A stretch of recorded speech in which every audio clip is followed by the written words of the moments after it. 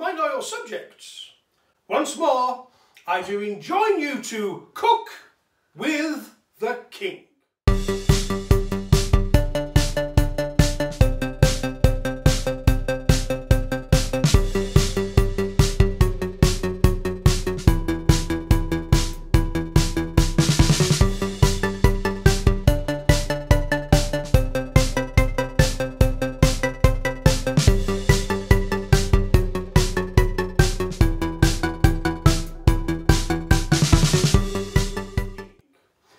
Over the past weeks, being in a state of isolation, my man cook having gone himself into self-isolation, I, as your king, have had to turn my hand to many things. I have had to shift for myself.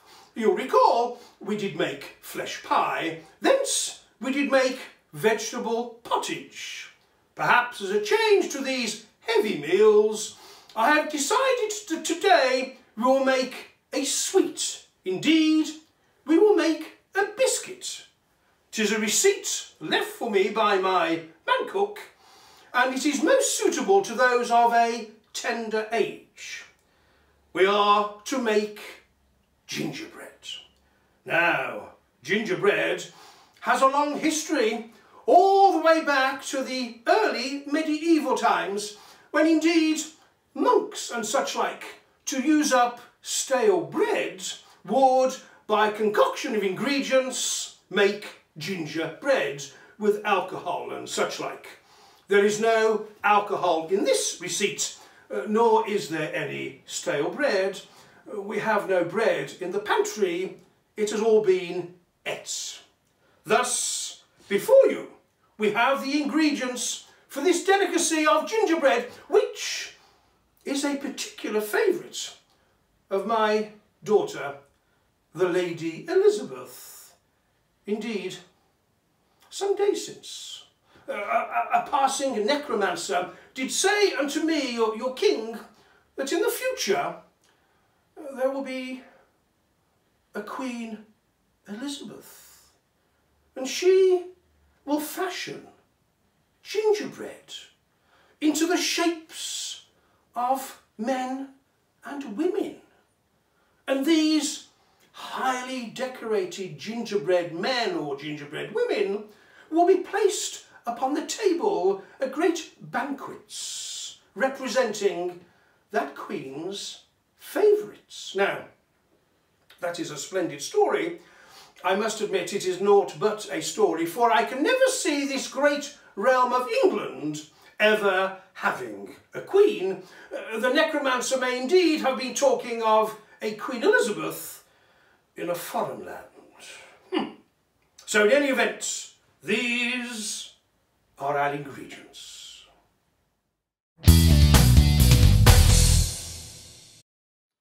Thus, for our gingerbread, we have 12 ounces of plain flour. We have 1 teaspoon of soda ash. Now, you may know this as baking powder or that modern contrivance bicarbonate of soda.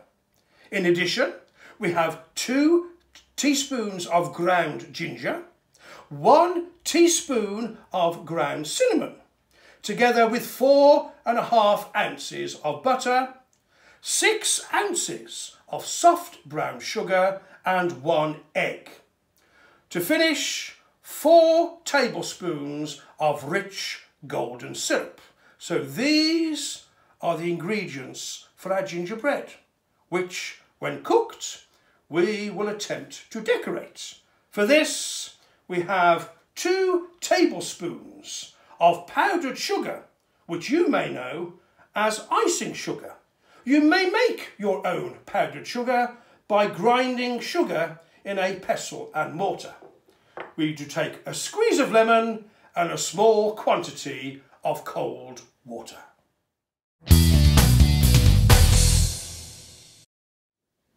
To begin with, I take 2 to 3 tablespoons of flour.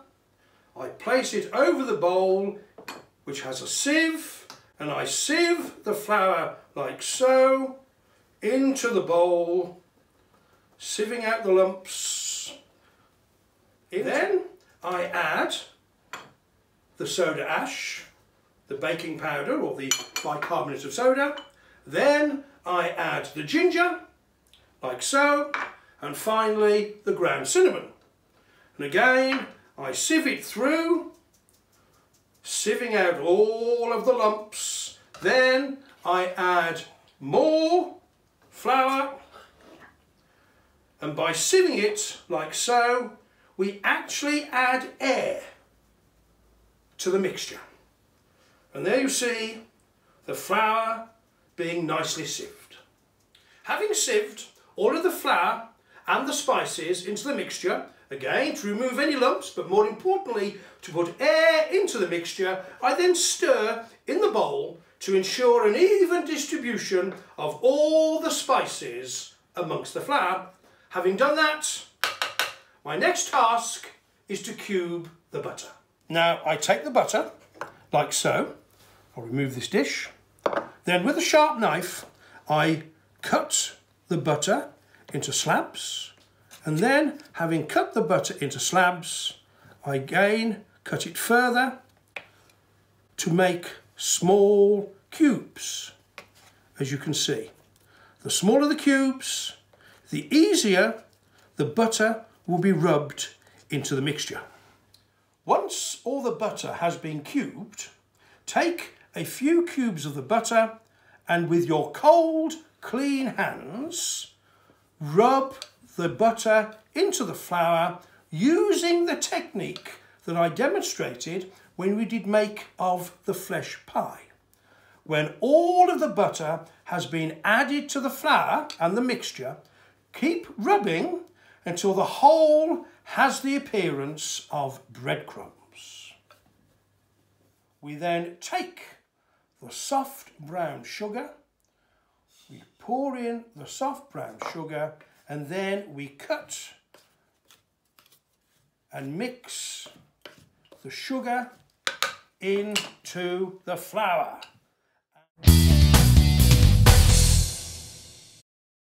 Having broken our egg, we then add it to our bowl, like so, and I gently beat the egg with this modern contrivance called a whisk. When the egg has been sufficiently beaten, the yolk and the white of the egg has all been beaten together to the appearance of a light but golden yellow, I then slowly add the golden syrup. You may need to assist it to come out of its container. When you have harvested all of the golden syrup from the bowl, we then beat the egg and the syrup together. When the egg and the golden syrup has been beaten together, and together it has the appearance of a froth upon it, then I do pour a small amount into the flour, and then I do fold it together. We continue to add the egg and the syrup mixture, little by little, and folding together to make what appears to be a dough. You take the dough from the bowl and you knead and knead until you form a ball.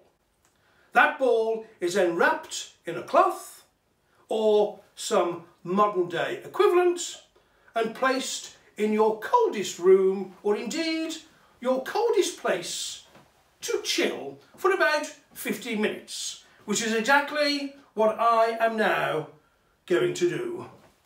I'm going to chill.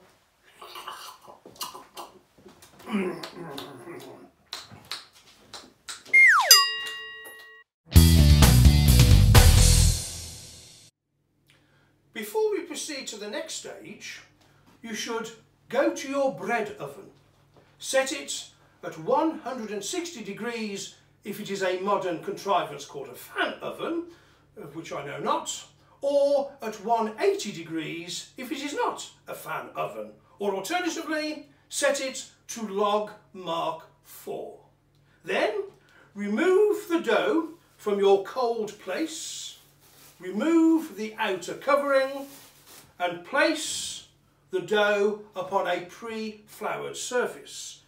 Turn the dough in the flour to ensure that it is covered, and when it is covered you take a pre-floured rolling pin and in exactly the same fashion as we did some days since in the making of the flesh pie, we roll out the mixture. We do roll and turn. We roll and turn.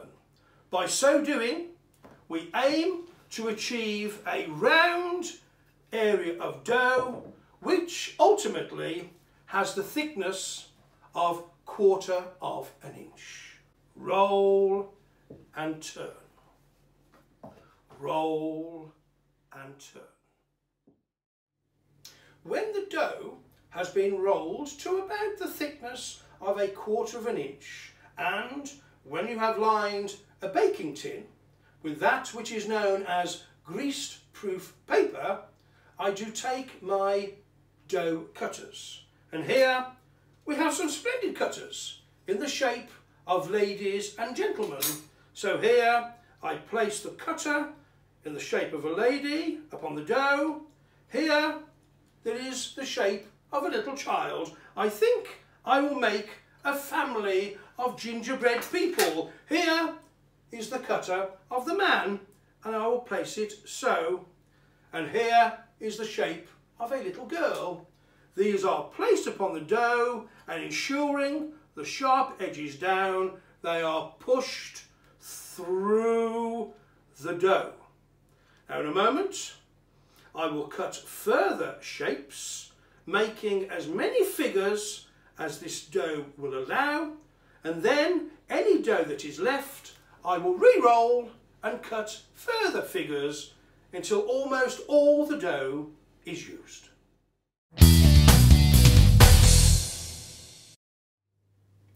And there you have it, a range of gingerbread ladies and gentlemen and children about to go into the bread oven for 12 to 15 minutes or until they're a light golden brown.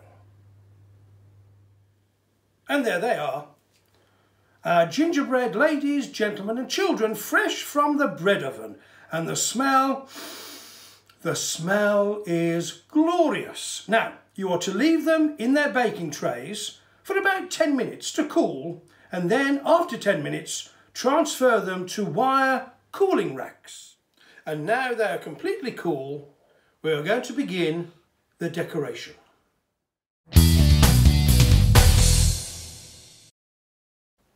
As to decoration, we have all the ingredients here.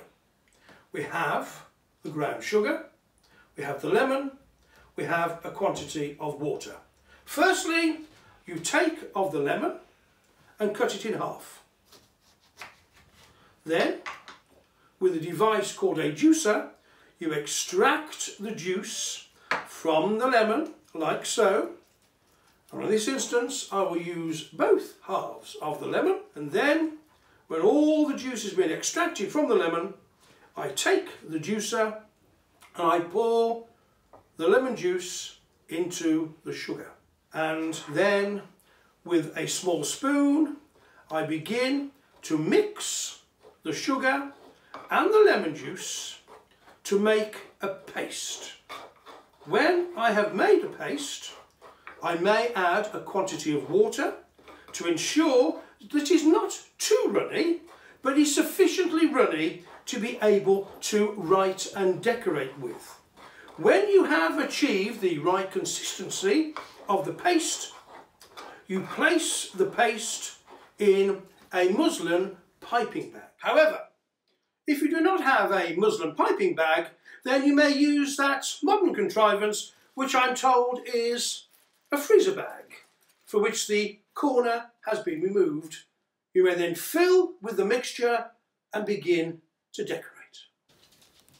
So here I'm attempting to design a gable hood on this splendid Tudor court lady. And then we have her decolletage, like so. and her kirtle.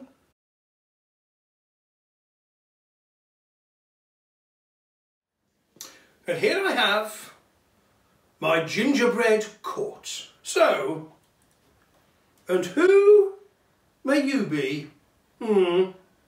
You are Katherine of Aragon. So this young lady must be the Lady Mary. So who are you? You are Boleyn. And you must be the Lady Elizabeth. And you therefore must be my beloved Jane Seymour of glorious memory. Which means that this young fellow is naught but my heir, the Prince Edward. Now you, I may see, you are that ugly Flanders mare, Anna of Cleves. You are that foolish girl, Catherine Howard. And here I have my present wife, the kindly Queen Catherine Parr, my Kate. So, what's to do? Aragon. For 24 years she was my wife, although in truth she was never my wife. She was my sister. I did cast her aside. Thence, beguiled by that poisoning witch and whore Boleyn, she did play me false, and for this she did die.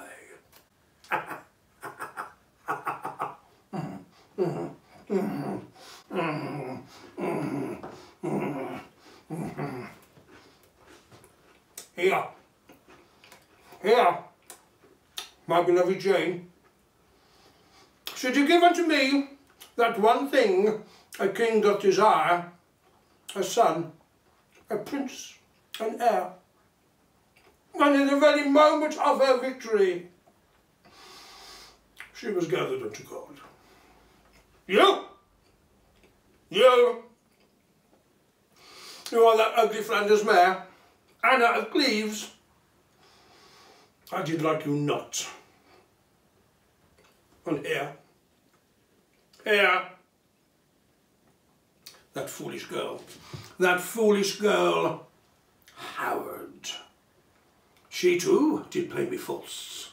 She did love to dance, and to dance, and to dance with all manner of lowly men. And there, my splendid wife, my Kate, the most kindly of queens. But who? Who here? I do have two fellows. And who might you be, sir? You are Thomas More, my friend, my counsellor, the most honest man in England. But he did fail me. He was a true son of the church. His heart was with Rome, and for this he too did lose of his head. And you must be Cromwell. Cromwell, my dear Cromwell, you did lose of your head in 1540. No king e'er had so faithful a servant. You did serve me well, did you not, Master Cromwell? And at the end, you did cry for mercy, mercy, mercy. And I did not heed your calls. And in the losing of your head, I did lose a wonderful servant. I regret Cromwell. My loyal subjects, I do hope you have enjoyed this video, and indeed we do endeavour to publish 2 videos a week. If you would like to subscribe to my YouTube channel and see all of the videos, then be pleased to indicate here.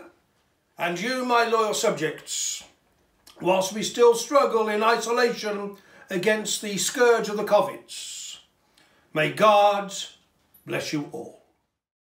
Mercy, mercy, mercy.